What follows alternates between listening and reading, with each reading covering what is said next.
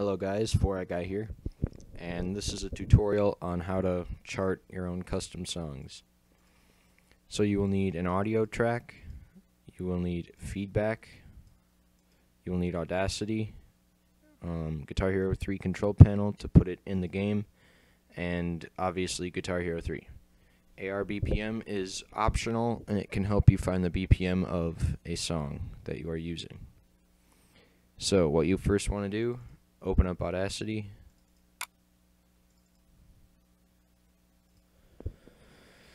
and once Audacity is open, you want to put your audio track in here. And what we're going to be doing is generating 3 seconds of silence before the song begins, so it's easier for charting and for practice mode and stuff, because otherwise practice mode won't line up with the audio at all. So you want to go up here, hit generate, silence, and you can change this, but I usually just leave it at 3 seconds. Hit OK, and it'll do that.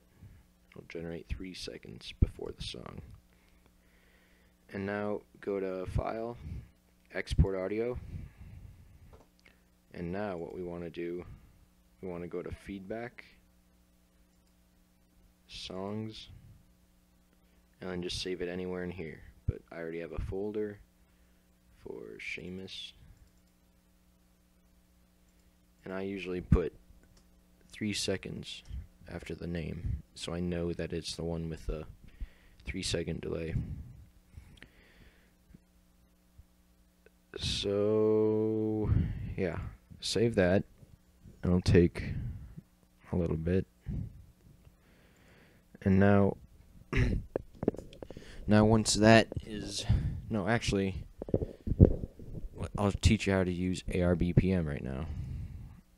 So once you open it up, it is this little bar thing, and basically when you play a song, you want to hit any of your alphabetical keys to the beat of that song,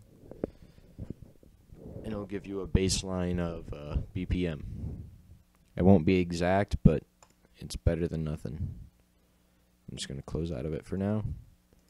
So now we have our audio saved in feedback, and we have a baseline BPM for it. So now we want to open up feedback and run it.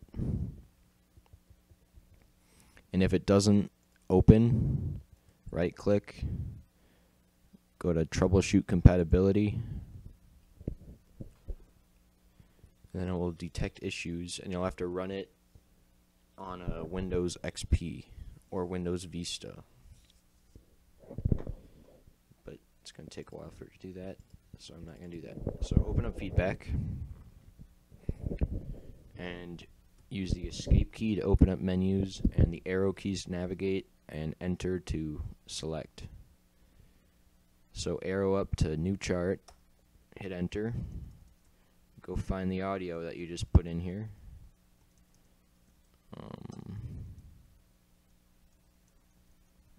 Here it is, right here, and then you can correct any errors in the title or artist. Seamus. Hit enter to confirm a change, and once everything on this screen is accurate, you can hit escape and escape again, and they'll bring you back to here. So basically, you can hit the space bar to play, up and down to go through time, left and right to change the step, plus and minus are to change the BPM, and if you hold shift while pressing plus or minus, you can change it to the 10th place. If you hold control to the 100th place, and if you hold shift and control to the 1000th place. thousandth place. Yeah. And then you can hit / to change how fast the song goes to make it more accurate. M is a metronome to beat to the BPM that it is. So like this. and the thicker white bars are the higher pitched ones. N, when you click it, it'll show up as a C, but that just makes it clap whenever you have a note. Like if I did this.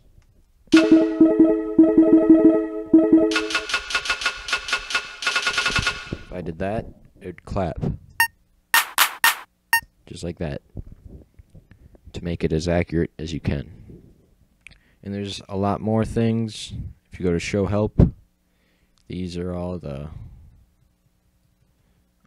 different things you can do. You can copy and paste. Oh yeah, I should probably say star power. Like when you get done, if you get done with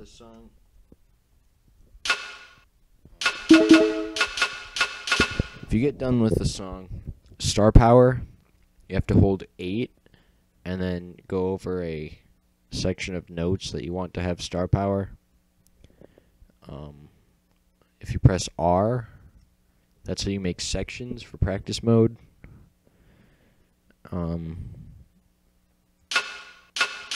Yeah, so the first thing you want to do when you get it in here is you want to make the thickest white bar right here. You want to make that line up with the first note of the guitar track. So I'm going to find where the first note is.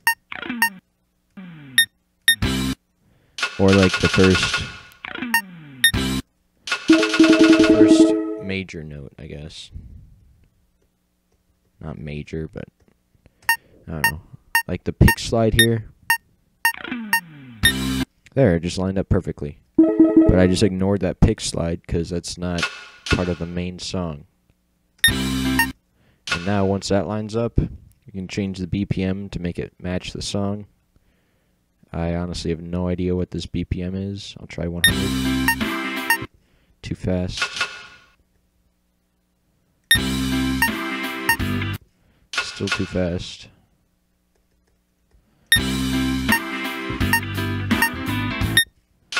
A little too slow.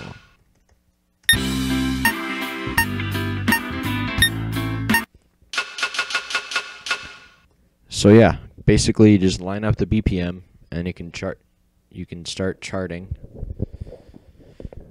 And when you're charting, you might get through most of the song and then all of a sudden the BPM isn't like lined up very well. You can just go to wherever you want and just hit plus or minus, change the BPM from then on, and make it work. So I'll show you an example of one of my charts.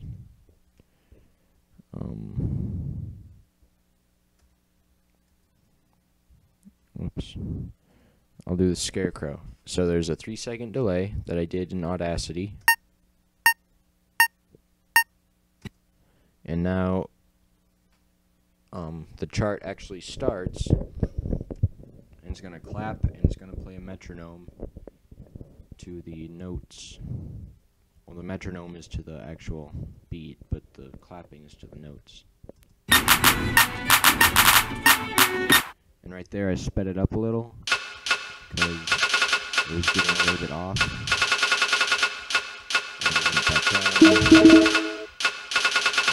Basically, you just want to make the BPM line up as best as possible. And if you want to copy and paste, you hold Shift. You hold Shift and go forward. You see that red area? That's like if you highlight something. And then you can hit Control-C to copy and Control-V to paste. Just the standard copy and paste hotkeys. So yeah, I forgot to mention this, but when you're done with a chart, or when you just want to make sure it's saved, you can hit the S button, and I'll do that. I'll make noise, and that's how you know you saved. You can also hit Escape, and go down to Save Chart, and hit Enter. So yeah.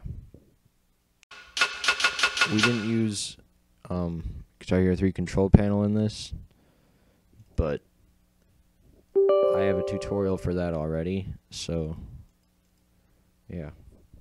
Thanks for watching, and I hope this helped. And it was kind of rushed, I guess, but better than nothing.